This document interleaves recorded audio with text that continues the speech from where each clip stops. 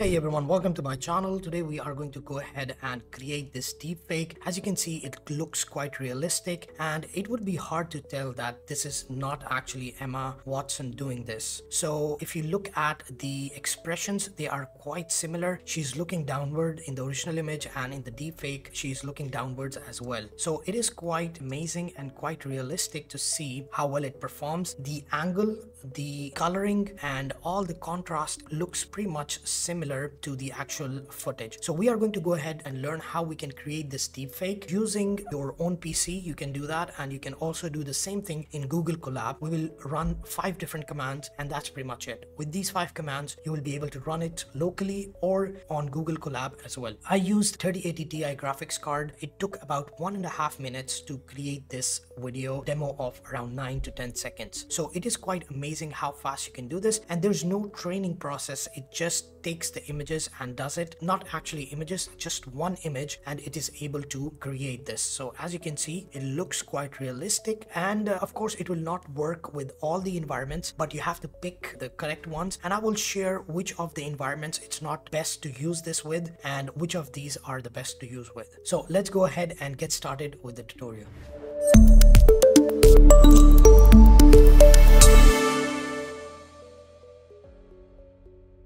Hey everyone, welcome to my channel. Today we are going to have a look at a deepfake repository by the name Roop, and we are going to learn how exactly can we run this. It's very simple to set up, and it's very easy and fast as well. So within 2 to 3 minutes you should be able to get your output. So the first thing we are going to do is we are going to install it. This is the GitHub repo, and as you can see, here is the installation, and then you have the Python run command and the run file, and as you can see here, these are all the options or the parameters that you can. So disclaimer, again, it's very important when we are dealing with AI and face swapping and all of that, that this software is designed to contribute positively to AI generated media industry. So any negative implementation should not be there. So you have to make sure that you are using it in the correct manner. So how exactly can we run this? If we go to Roop, this is the actual software part. You can see some of the files here. If we go to the processors, you will see we have the core, we have a face enhancer, and we have a face swapper. So we will use both of these to actually get some decent results. So what exactly do you need from the very beginning? You need the Python environment. So here we have the PyCharm IDE opened up, and we have installed nothing. So if you go to settings and you go to the project, you will see I'm using Python 3.10 and there's nothing installed as of yet. So how exactly can we run this? First of all, we are going to use our terminal. So we'll go to the terminal and we will go and click over here. Now make sure you are in the virtual environment. So here you can see we are not in the virtual, we are in the global environment. So we don't want that. So here we will click on this arrow. Then we will go to command prompt. So this will take you to this virtual environment. So whatever we are installing now will be installed in this virtual environment. So this is the one that we are referring to. Okay, so these are the steps, very easy to follow and very easy to work around with. So the first thing we have to do is we have to clone our repository. We are going to go ahead and paste this. So this main.py file you can download from our website. It will be available for free to download. So you just go and register, and then you will be able to access this. But it's a few lines, you can write it yourself as well. So here we are basically downloading the GitHub repository, and once it's downloaded, you will see here, for example, you will get this Roop folder, and within this Roop folder we will have all the files that we saw in the GitHub repository. Okay, so now that it is done, we will just go ahead and check it out. So there you go. So we have the run.py that will allow us to run this, and then you can see we have the processor, the frame, the face enhancer, the swapper, and all that. So that's good. And then of course we have to install the libraries, the dependencies for this software to run. So here you can see requirements.txt file. If you open that up, we have all these different softwares that we have to install, and as you can see we have our basic OpenCV as well. So the idea is that you can go ahead and go to file, settings, and here in the interpreter you can go add, and then you can search each one of these and install it. But the easier way to do this is just to run this requirements.txt file. So what you can do is you can write pip install requirements.txt file. Now if I write it here, nothing will happen because right now I am in this deep fake folder. So what I need to do is I need to go in the root folder because there is where our requirements file lies. So what we have to do is you have to write cd and you just write root. So now you are in the root folder. Once you are there, you can simply paste. Okay, I did not copy that. I need to go back, copy, and here we will simply paste. So now it will go ahead and install all the requirements, and this might take a while. This will actually take a while because there's a lot of requirements, and these requirements, they have other requirements. So dependencies upon dependencies upon dependencies. So there's a lot of them that will be installed. So once that is done, I will get back and we will continue. Okay, while this is installing, the next step, what we have to do is we have to download this file. So here we have a model that we need to download. So what we will do is we will just go ahead and paste this here and we will run it, and that will download this file directly. So there you go. You can see here the download has started. So here you can see we have the download. So the download has started. We will wait for it to finish as well. So our file has been downloaded. We are simply going to drag and drop it in root. There you go. We are going to drag it. Okay, so if we open that up, there you go. This is the file that we're referring to. Now, all you have to do is you have to change the name of this. We have to rename this, and let's right click and we can open it up in Explorer. And once that opens up, we can simply go ahead and rename this, and that's pretty much it. So once that is done, yeah, there you go. It has been renamed. Now we are still waiting for our installations to complete. So once they are completed, then we'll move forward to the next step, which is basically running our files. So there you go. It has been completed. Now, what I like to do is I like to create a new folder, and the folder, I like to call it data. So basically the data will be stored here. So I will open this up in the Explorer, and here we are going to add our files, the ones that we want to use for our deepfake. So what we will do is, first of all, we'll bring in the actual footage. So we will copy and paste here, and then we will bring in the image that we want to replace it with. So there you go. So this is the video.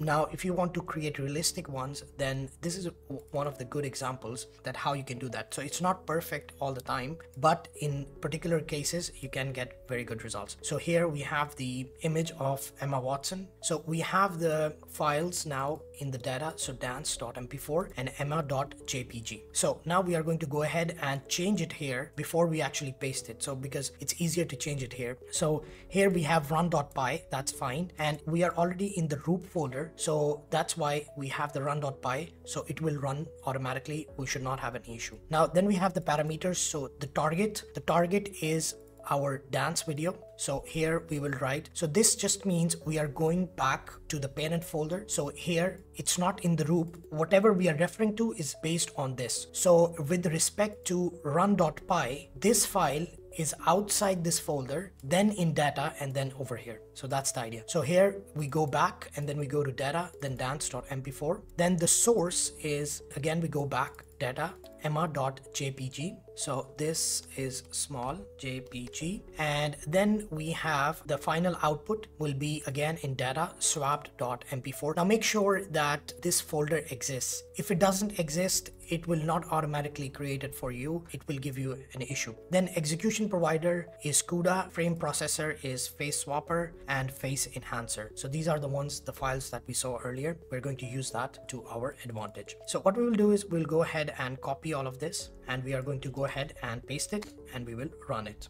So the first time you will do this, it will download some models, some files. So it might take a while to actually get started. But the next time you do this, it will be quite smooth and seamless process. So now you can see the actual processing has started. So the downloads, they have been completed. And now you can see here is the actual processing. So there are a total of 290 frames and it is processing all of these. and it is quite fast. So within a minute it is able to do that. I'm using the 3080 Ti graphics card, so it is quite fast in that terms.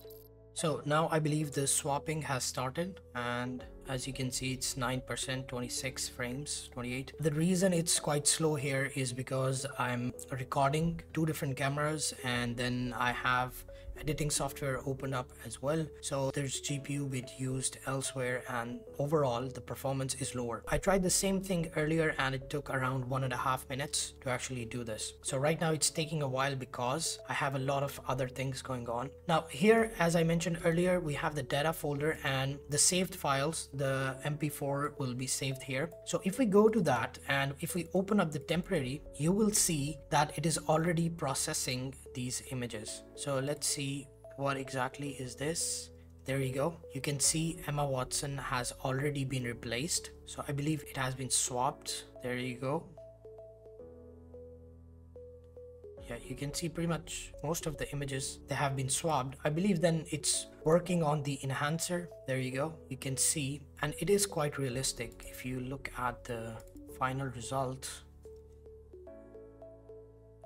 Now, if it was just an image, for example this, it would be hard to tell that it's a deep fake. Looks quite realistic. There you go. So where it smiles, we have the exact same smile. There we have it. So it looks quite good. This one not so much because the ratio is not right. So I believe the face is a little bit bigger and it is much more clear than the actual image. That's why it's easier to tell that it's a deep fake. But for most of them, it's quite hard to say that it is actually a deep fake. So once this is done, it is going to save the video over here, and the video will be by the name swapped. So let's go ahead and look at the results that I have done earlier.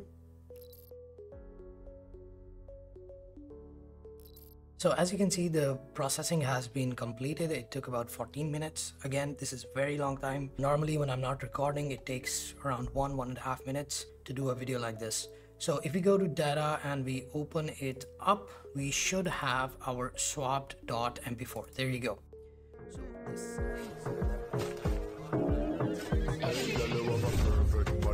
perfect smile, perfect body with a perfect smile. Yeah, there you go. So it is quite good. Now to do a comparison, what I've done is I've put it in a editing software. So let's have a look at these side by side. So here you can see that we have our deepfake and it looks quite realistic.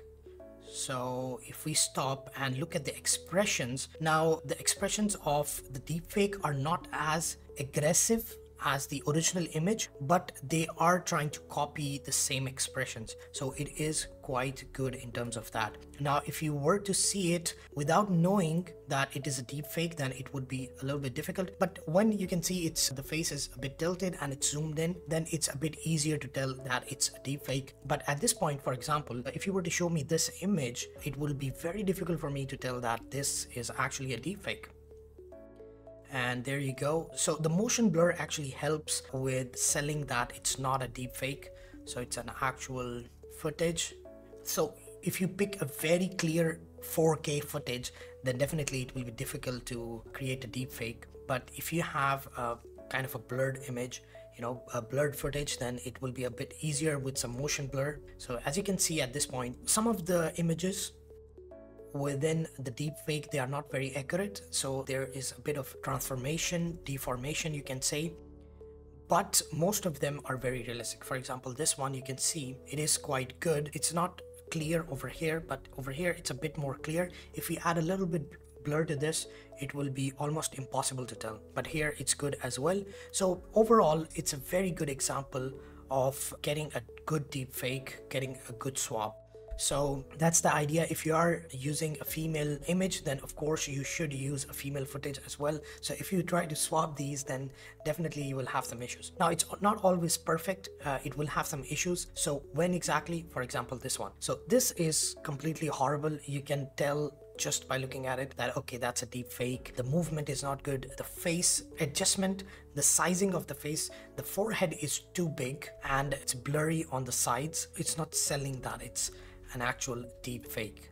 So yeah, and the ratio and the teeth, they are actually good, but the rest of it, not so much. So again, it will not work all the time. So you have to pick the correct videos. Now, this one was a good example, this one, and this one was a bad example. Now we will go to a medium one. Now, if you look at this footage, right away, you can tell that it's very hard to tell that it's a deepfake. This image looks very realistic. But if we move forward, as you can see, here the eye movement might not be the best. Yeah, because the eyes over here, they're not really visible. So here we have some weird changes in the eye movement. So there you can tell a little bit that it's a deepfake.